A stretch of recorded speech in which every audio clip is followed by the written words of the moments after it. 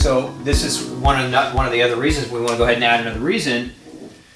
One of the problems is stress. And this could be emotional, physical, or chemical stress. Remember that, these things are chemical stressors. Immunosuppression can be chemical stress, but stress can be, if you're in a bad relationship, if you're dealing with family members who aren't supportive of your diet change, that's really, really stressful. That's why when I always talk about you've got to buck up and you've got to go out there and choose the right diet for you, and don't let anybody's opinion or thoughts around that bother you. You've got to be a gluten-free warrior. You've got to be a warrior as it relates to advocating for your own health, so that you're not worried about what other people think, so that you're stressing out, because it's that stress does the same thing. It leads to elevation in cortisol, elevation in blood sugars, and stress also, we understand what cortisol also does.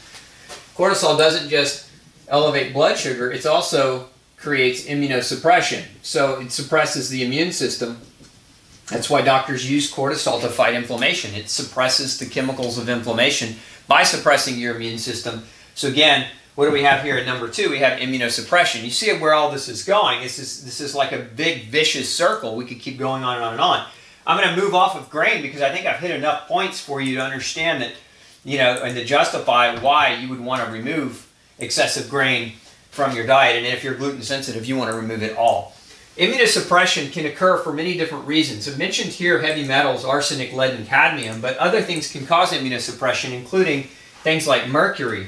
Mercury being a heavy metal, and some people have a problem with. So mercury can cause immunosuppression. Food allergies can create an overwhelm on the immune system, and that's oftentimes for people is a part of the problem. Other things are infection can lead to an overwhelm. More particularly though, the big things that cause immunosuppression for most people are the medicines that they're taking. Let's take a look at some medicines that can create an immunosuppression effect. Most drugs that are used to block pain, non-steroidal anti-inflammatories, NSAIDs, as well as steroids themselves. So remember that cortisol is a type of steroid that we've talked about already, but a lot of the medicines for autoimmune disease. So if you're on medication to suppress your immune system, to block the inflammation being caused, like tumor necrosis factor inhibitors, drugs like Enbrel, these rheumatological medications, even drugs like methotrexate, which is not in the same class as a drug like Enbrel, but methotrexate, the disease-modifying anti-rheumatic drugs, can create immunosuppression. So another very common one, even if you don't have autoimmune disease, but a very, very common one is allergy medicine. So those drugs that block histamine. So if you're chronic allergies, not only will chronic allergies create an inflammation, right, which will lead to cortisol immunosuppression, but the drug itself suppresses your immune system.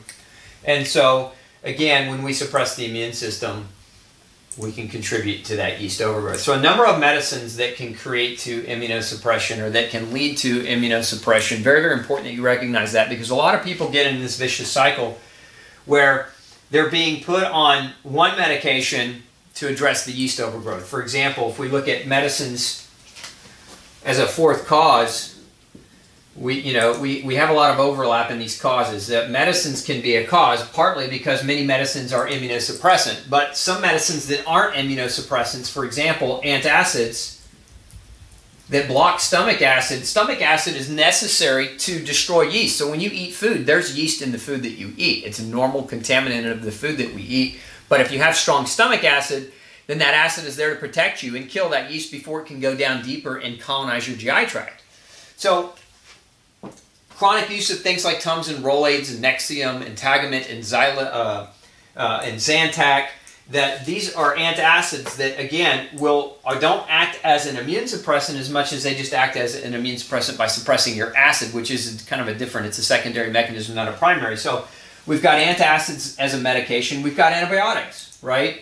Antibiotics naturally kill, and this is actually, we'll put a double star by this, because this is one of the top causes of yeast overgrowth is chronic antibiotic use. So you take, a lot of kids that go into the doctor's office, they got a cold or a flu, the doctor doesn't test them for viral or bacterial infection, they just put them on antibiotics. And a lot of kids, by the time they're 10 or 12 or 15, they've been on antibiotics 10 plus times, for chronic infection, and they have yeast overgrowth, even if they don't have like the oral thrush, even if they don't have like the outward symptoms, so per se, of a yeast overgrowth. But those antibiotics are a major cause of yeast overgrowth, and they don't suppress the immune system per se. Unless you're considering that your natural probiotics are part of your immune system, they pretty much are, but again, it's secondary, not primary. So antibiotics destroy your good bacteria, making it very easy for yeast to propagate and grow out of control. So we've got medicines that can work in an immunosuppression fashion. We've got medicines that can work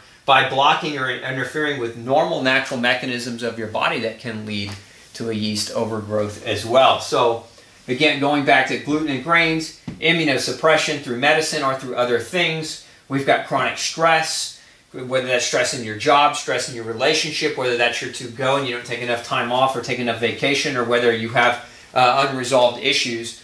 You know, those can all be emotional stressors that can contribute to this. And then there's the classes of different kinds of medications that, of course, can contribute. Hey, and if you missed the earlier part of this series, click right here so you can go back and get caught up. The information there might be critical to helping you on your path to better health. And as always, thanks for tuning in. Make sure you subscribe for updates below. Have a great day.